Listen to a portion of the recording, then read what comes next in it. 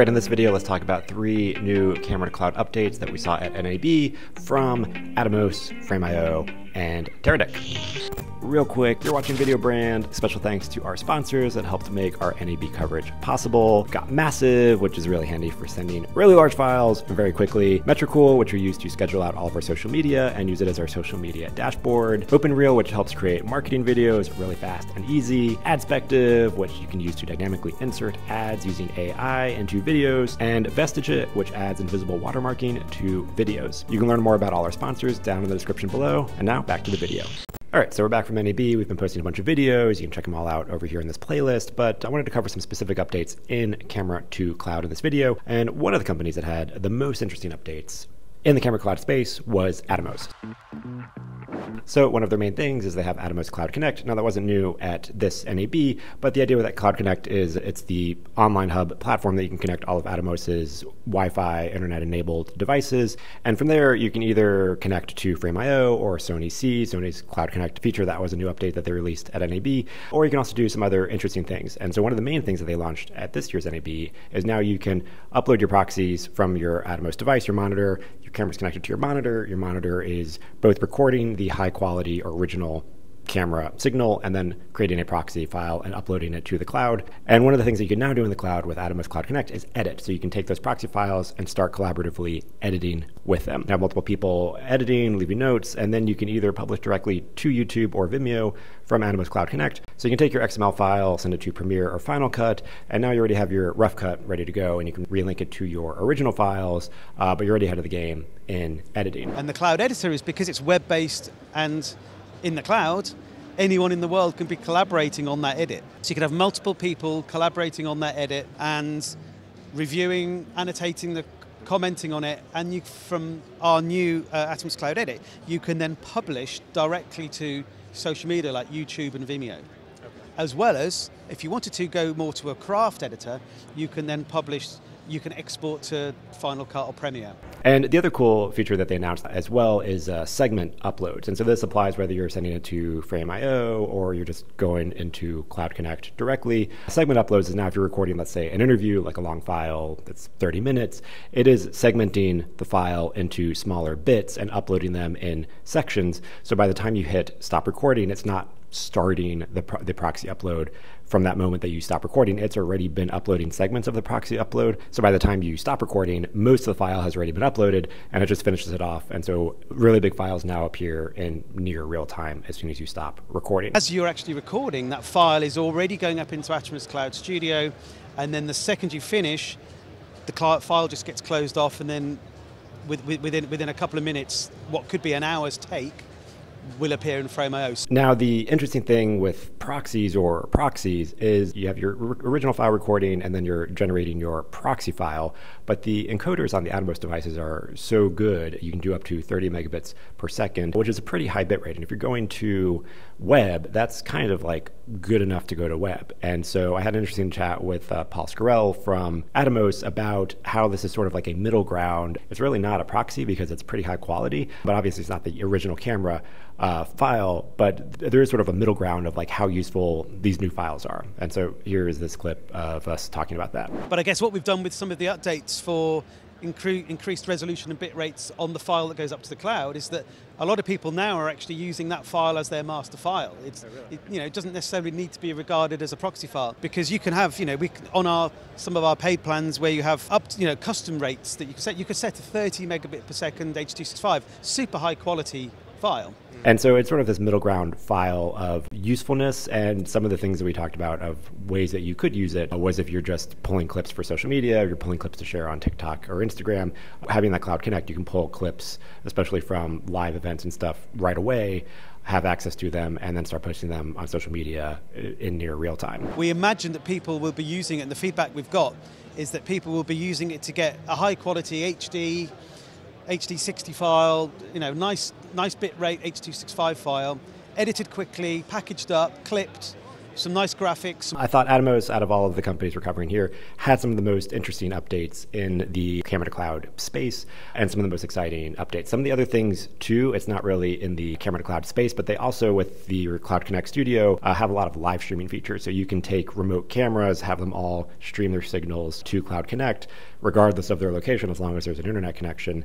And then you could do a live stream mix remotely and stream out from multiple cameras. So the live production is using the same Connect hardware, but this time that can be a live input to in-cloud production, as in a whole production suite: vision mixer, sound mixer, talkback, tally, graphics, overlays, all of that in the cloud. And this is now camera 2 in a live production.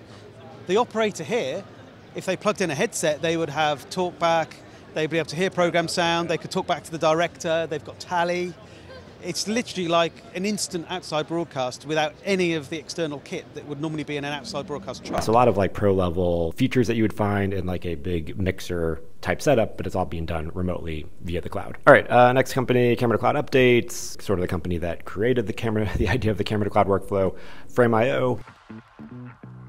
I wouldn't say there were too many exciting updates in the video space with Camera to Cloud. Their main update was Camera to Cloud now rolls out to still cameras, and so you could do still photos, have that same workflow. You take the photo. In this case, you could get the original file because it's not that big in video terms. You take the photo, take a picture, and then it instantly uploads to Frame.io, and so you could have your team remotely start editing the photo. Obviously, a good use case in sports or live events, stuff like that. Now, the thing with this, though, unlike video where you can get a third-party device like a Teradek or an Atomos and attach it to any camera and enable Camera to Cloud. With still photos, you can't just plug an attachment into your still photo camera, so it needs to be built into the camera. So right now, it's just in some Fuji camera models. The X-H2 and the X-H2S have Frame.io built in, and that also applies if you're recording video. You can get the same benefit of having proxy files of your video generated, and it's already built inside the camera. So ideally, you would hope that this gets rolled out more into, built into more camera manufacturers, and I feel like we're going to see more, whether they include Frame.io or not, we're going to see more Wi-Fi and internet connectivity enabled in more cameras as they come out, because that's sort of becoming the standard. Now, the most interesting thing out of Frame.io was the chat I had with Adobe's head of innovation, Michael Cioni, where we talked a lot about AI and what the future is going to bring in regards to not just to Adobe, but to creative work in general, and creating images, recording images versus typing in and generating images. So here's a clip from that, but also check out the full interview. Absolutely. Look, AI is going to be the most polarizing bloodbath of the last 20 years. It's going to be really incredible. It's going to happen really fast. And there's going to be people on all sides of these issues. Adobe's really building a system, Firefly, that is a generative AI solution. And that's part of our ability to make sure that there's copyrights considered with that, provenance. But you still have to recognize that this is an inevitability, right? And so what everyone has to think about, my advice to cinematographers and photographers, creatives in general, is to really recognize that an enormous percentage of images today that are shot or recorded is going to go down. The percentage of things that are photographed or recorded in the world for productions is going to go down. Now, news and sports is different because you can't generate news and sports.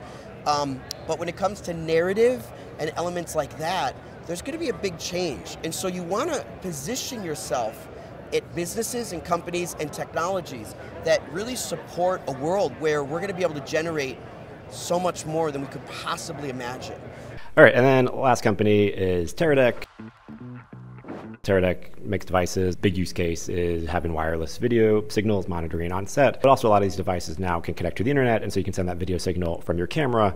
And then now you can have people all over the world monitoring video signals remotely, or with some of the devices you can integrate and upload your proxy files. You can create proxy files from the camera and then upload it to Frame.io or Teradek's core system, or route it out to wherever other camera to cloud services you want. Nothing kind of new there. The big thing that was new is a device called the Link AX, and this is basically a rugged, high-end router. So the Link AX is a Wi-Fi 6 router, essentially the same as any other kind of router you could get. but we've made this router more ruggedized, ready for production. So it has gold mount or V-mount battery plates. It has quarter 20 and 3/8 mounting points. It's a rugged, aluminum design. So it's, if you drop it, it's going to stand the test of production, right? So that's going to allow you to pull all of your cameras into one router.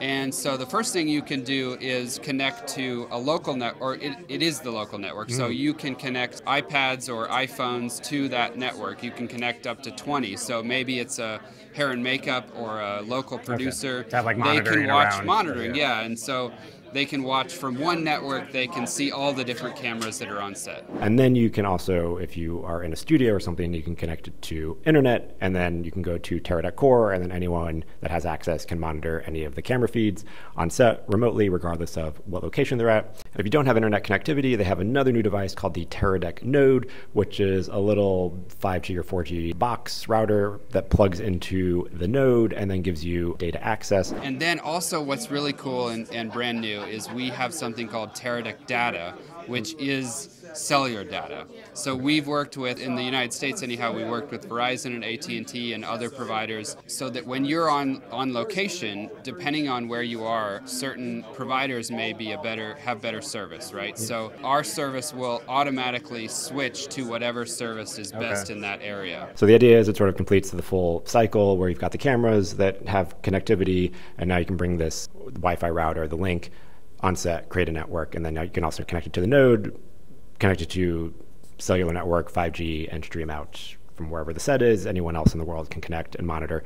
And also you can stream your camera to cloud stuff from there. And then this would have been useful in our case when we were filming stuff. The other newish devices came out a little bit before NAB, but it's the Teradek Prism. And so this sort of takes everything we just talked about and rolls it all up into one package. So if you want to have a camera on the go that can connect to 4G or 5D cellular data, you can connect it. It can create proxy files. It can encode the video coming out of the camera, and then it could also remotely connect via Wi-Fi or 4G or 5G and either stream the camera live. People can monitor the camera feed. It can connect to Frame.io, pretty much any type of internet connectivity thing that you want. This thing has 4 SIM card slots on it. So that is the Teradek Prism. Not new at this thing, but new-ish enough. Very, very handy device. And yeah, that is pretty much it in the camera to cloud update space. There's also some updates from Sony C, but we didn't go to that booth. There wasn't anything super crazy, but you also will have some links about the info that they updated below in the description, so you can check that out. But yeah, Atomos, a lot of cool updates. Frame.io, check out the conversation I had with Michael Cioni. That's definitely the most interesting thing. And Teradek, a couple options there, a little bit more for the higher end, bigger budgets that are having multiple cameras and internet connectivity, but still a lot of cool workflow stuff in the camera to cloud space. So thank you for watching our update here. And also, as I mentioned before, we've got all of our NAB videos in our playlist, so be sure to go check that out. And if you like this type of video and more videos like this, be sure to subscribe. And if you did find this video useful, or if you got any questions about the stuff that we covered, first like the video and then leave a comment below and let me know what questions you got. All right, thanks for watching. I'll catch you in the next episode.